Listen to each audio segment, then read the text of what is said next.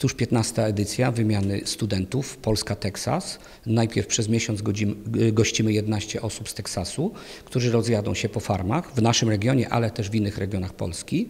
I po tym okresie na koniec sierpnia wyjeżdża grupa 10 polskich studentów do Teksasu. Myślę, że jest to ciekawe doświadczenie, tym bardziej, że studentów wysyłamy do farm rodzinnych, bo chodzi o to, żeby oni zapoznali się, jak funkcjonują takie rodzinne gospodarstwa w Polsce, a z drugiej strony jest to też świetne miejsce doświadczeń, wymiany, tak?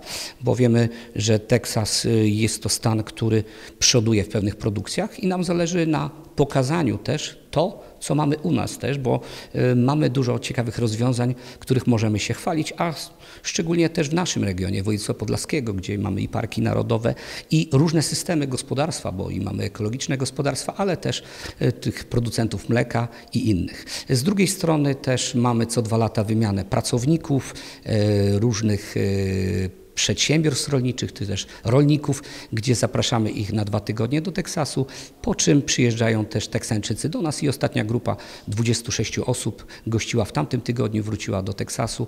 Także myślę, że ta współpraca układa się bardzo dobrze dzięki osobom zaangażowanym, jak profesor Jim Mazurkiewicz, jak pani Katarzyna Boczek, bo są te osoby, które jakby spinają to wszystko, a my jako uczelnia wspieramy. Co roku organizujemy nabór studentów, ale też i rolników, którzy prowadzą swoje gospodarstwa, ponieważ ten limit wiekowy to jest między 20 a 30 lat, więc są wśród tych, co wyjeżdżają do Stanów, również ci, co już zakończyli studia albo szkoły średnie, żeby mogli wyjechać na te 5 tygodni do Stanów i zobaczyć, jak wygląda rolnictwo poza Unią Europejską. Międzynarodowa Akademia jest bardzo otwarta na współpracę międzynarodową.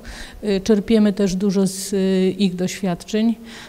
Także cieszymy się, że w ogóle możemy być tutaj na uczelni. My przyjechaliśmy tutaj, by zobaczyć Polskę, się nauczyć, co robią tutaj rolników w Polsce. Polska teraz jest inna Polska, ten było tak jak 20 lat temu. Polska teraz jest bardzo nowa, ma nowe technologii i te maszyny, te pociągi i tak dalej są super jest tutaj i jest dużo do nauczyć tutaj. Młode rolnicy będą na farmie na 5 tygodni.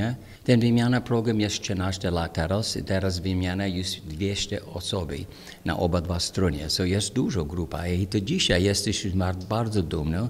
Wiceminister rolnictwa w Polsce jest jeden naszym alumni. On był w Teksasie 6 lat temu. Dużo takie ludzie, takie ważne, młodzi też się nauczyli się tam i zabierali sobie dobre i zobaczyli, że jest lepsze tutaj w Polsce.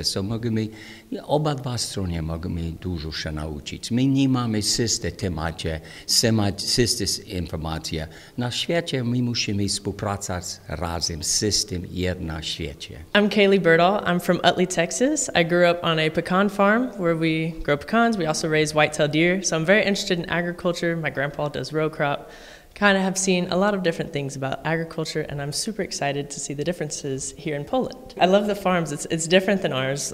Like someone mentioned earlier, there's a lot of different crops within one farm. Like ours is just 200 acres of pecan trees, but it's really cool to see lots of different crops all at once. Hello, my name is Carson Carter. I'm a junior animal science major from Texas A&M University at the United States of America. I have a profound interest in reproductive technologies as well as agricultural food sales. And so far, I've been loving Poland. Oh, so are you here for the first time? Yes, ma'am. This is my first time ever actually being in Europe.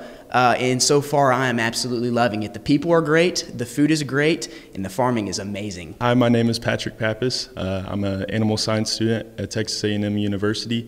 I've grown up raising beef cattle and growing pecans on our farm in Schulenburg, Texas. And yeah, I'm happy to be here and learn more about Polish agriculture. Is this your first time here in Poland? It is, yes. Why have you decided to take part in this program? Dr. Jim was a very big advocate for me. He's shared a lot about the different technologies and culture here, and I want to see it firsthand.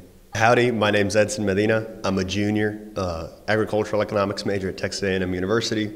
I'm from a small town in South Texas called Lyford. It's just north of the U.S.-Mexico border in South Texas. So being from the Rio Grande Valley, I have a lot of agricultural experience. My family and I, we run a row crop operation. We do grain and cotton. And I've also had some experience with some local friends, and I've worked on a couple ranches in the area. This is my first time in Europe, first time in Poland. I'm very excited. We've seen a couple of technologies, and I'd like to say I'm very impressed with Poland. This is great. I'm enjoying myself. I've seen a lot of infrastructure and technological advancements, especially in agriculture, that we don't have in the States, and I have to say I am very impressed. So my name is Laura Porter, and I'm an agricultural economics major and cybersecurity minor at A&M, and I'm going into my junior year. I decided to participate in this program.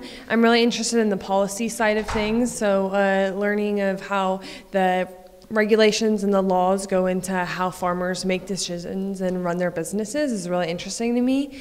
And so hopefully in my time with my host family, I get to see how they live their daily lives and how those kind of decisions trickle down. I'm Philip Havard. I'm an agricultural economics major at Texas A&M.